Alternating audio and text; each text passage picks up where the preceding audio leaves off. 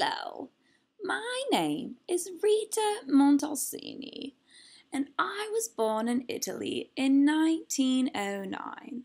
Despite having a father that didn't want me going to college because he wanted me to stay home and be a good wife, I ended up going to the University of Turin to study medicine.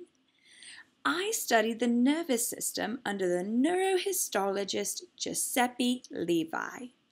I graduated summa cum laude and then remained at the university as a research assistant.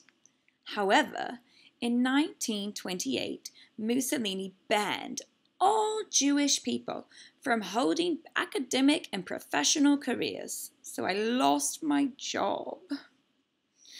However, I do not give up easily. So I created a laboratory in my bedroom where I studied the growth of nerve fibers in chicken embryos.